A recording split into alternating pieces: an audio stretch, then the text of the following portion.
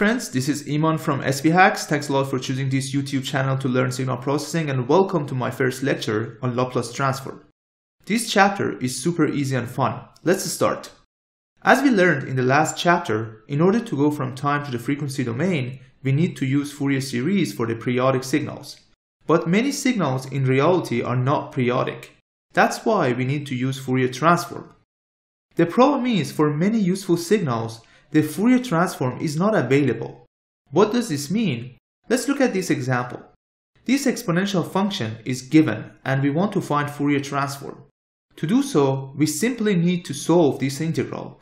Let's replace xt by the given function. U of t is 0 for t less than 0, so the integral is non-zero from 0 to infinity. And in this interval, u of t is 1. Let's combine the exponential functions into one term. If we find the integral, we get this. Let me separate them again into two functions. I'm doing this because this term is simply cosine plus j sine based on the Euler equation that we learned in the complex numbers lecture. So it's basically oscillation. Now let's replace t by infinity. And then t by 0. Exponential power 0 is 1. Again, this term is pure oscillation. E to the power of infinity is infinity. The multiplication goes to infinity. This means the Fourier transform doesn't exist for this function.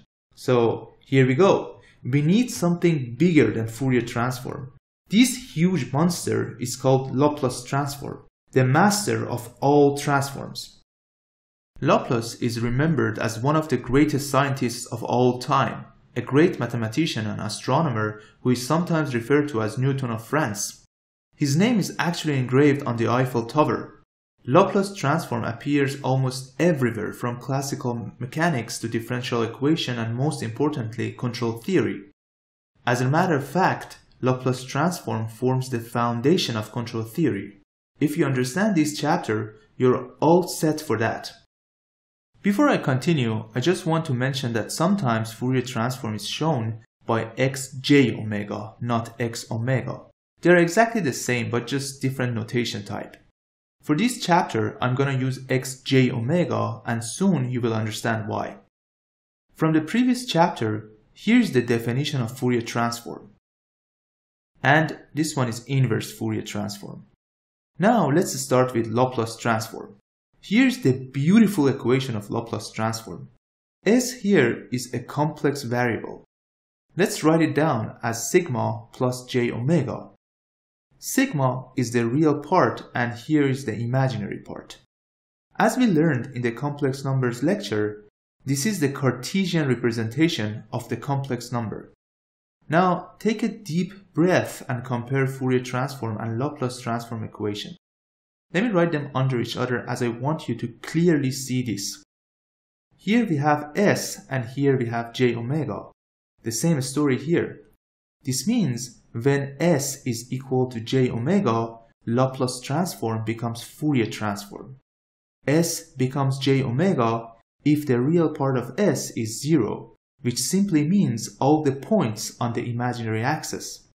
This implies that Laplace transform becomes Fourier transform on the imaginary axis, or in other words, if you can replace S by j omega. Please note that I'm saying if. Sometimes when you replace S by j omega, the integral goes to infinity, which means the Fourier transform is not even available.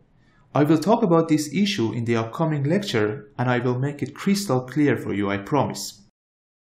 Now let's talk about inverse Laplace transform. This is a very ugly equation, but don't worry about it as I'm not going to use it to find the inverse Laplace transform. I will simply use tables and properties to travel back from Laplace domain to the time domain. So chill out, my friend. Let's go back to the beautiful equation of Laplace transform.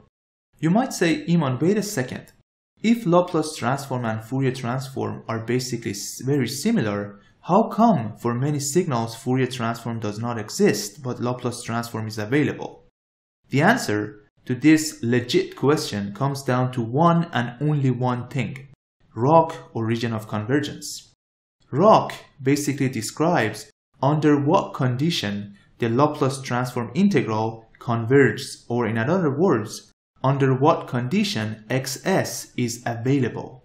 So remember, XS and ROC go hand in hand. One without another is not complete and meaningful. Oops, sorry, I made a small mistake here. The integral variable in inverse Laplace transform is S, not T. It doesn't matter anyway, as I'm not going to use this ugly equation. Now I want to solve some examples to practice Laplace transform and makes the concept behind the region of convergence crystal clear. First example. Xt is unit step, and the question is, what is the Laplace transform? To find xs, we need to find this integral. Let's replace xt by u of t. ut is 0 for t less than 0 and 1 after that. So the integral is simplified to this. Let's find the integral. As I mentioned, s is a complex variable, sigma plus j omega. To discuss the region of convergence, let's replace s in the exponential power by sigma plus j omega. Then I'm going to separate it into two exponential terms. Replace t by infinity minus replace t by 0. Exponential to the power of 0 is 1, so we end up with minus 1 divided by s. Minus is cancelled by minus, and we get this. Based on the Euler equation, this is pure oscillation.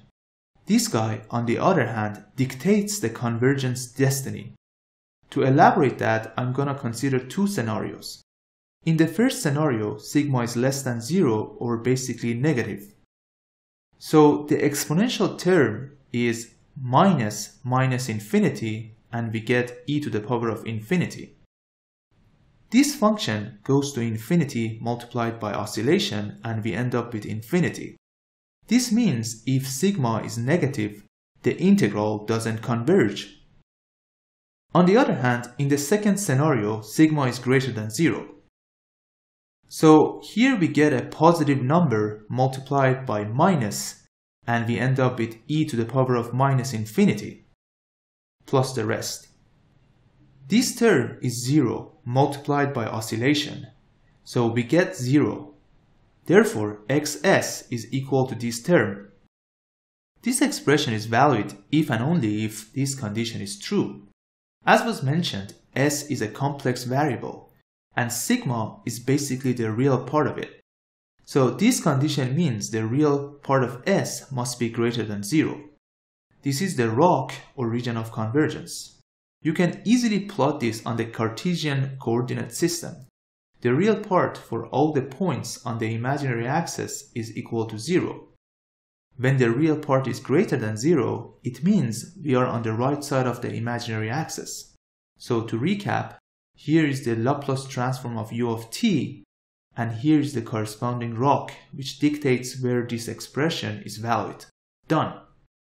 Next example. Xt is an exponential function multiplied by ut, and we want to find the Laplace transform. To find xs, we should solve this integral. Let's replace xt by the given function. Unit step function is 1 from 0 to infinity and 0 before that. So the integral can be simplified to this. Let's combine both terms and find the integral. Again, s is a complex variable, sigma plus j omega. To discuss the region of convergence, I'm going to replace s in the exponential power by sigma plus j omega. Both sigma and 2 are the real numbers, so let's group them together, multiplied by the imaginary part. I just want to emphasize that the reason that I consider sigma and 2 together was the fact that both of them are real numbers. After separating the real part, we end up with this complex exponential function, which is pure oscillation. Now the destiny of convergence is dictated by this term. First, let's replace t by infinity, then by 0. Exponential to the power of 0 is 1 divided by s plus 2. To find the region of convergence, we should probe into this term. Let's consider two scenarios for this real number. In the first scenario, this is less than 0 or a negative number. In this case, This term is negative multiplied by negative, so we get plus infinity, and here's the rest. This guy goes to infinity multiplied by pure oscillation, and we get infinity. So the whole thing diverges. In the second scenario, this is a positive number. In this case, we have positive multiplied by negative, so we get minus infinity, and here's the rest. This term goes to 0 multiplied by pure oscillation, so we get 0. In this case, xs is simplified to this beautiful term. This is valid if and only if this condition is true. Again, sigma is the real part of s, so this expression can be written like this, which means real part of s must be greater than minus 2. This is our rock or region of convergence. Let's plot it. The real part for all the points on this line is equal to minus 2. Here we are saying greater than minus 2, so this is our land of convergence. To recap, the Laplace transform is valid if and only if this condition is true. Again, remember, Laplace transform and rock go hand in hand. Done. Last example to make sure that you fully get it. This function is given and we want to find Laplace transform. Here's the Laplace transform integral. Let's replace xt by the given function. U of minus t is 0 for t greater than 0 and 1 before that. So the integral is simplified to this.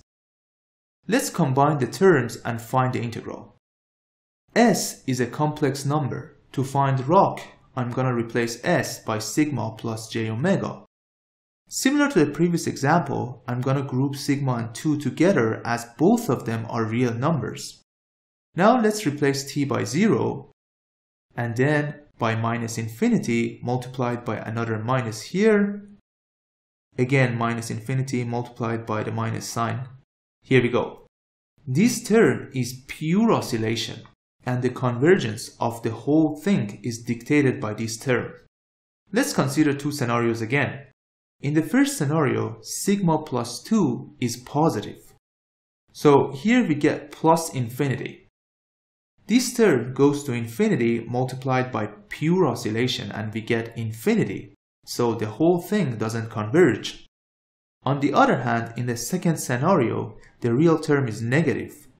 In this case, we get minus here and we end up with minus infinity. This term is 0 multiplied by pure oscillation. So we get 0 and Laplace transform becomes this. This term is valid if and only if this condition is true. As sigma is the real part of S, we can write this expression like this, which simply means real part of S is less than minus 2. This is the rock for xs. Again, they go hand in hand. Done. Before I let you go, I want you to carefully look at the second and third examples again. In the second example, we have this function and the Laplace transform was this. In the third example, we have a different function in the time domain, but the Laplace transform was the same.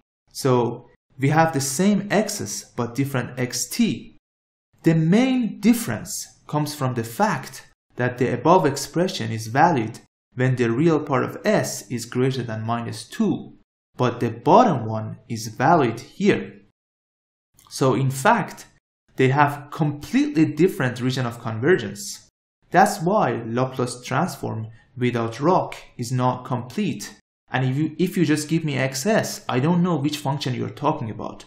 So remember this forever. xs and region of convergence go hand in hand.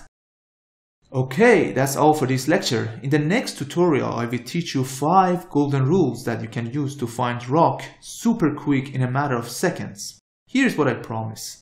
By the end of next lecture, you can call yourself a rock star. Thanks a lot for watching. Please don't forget to subscribe and see you guys in the next video.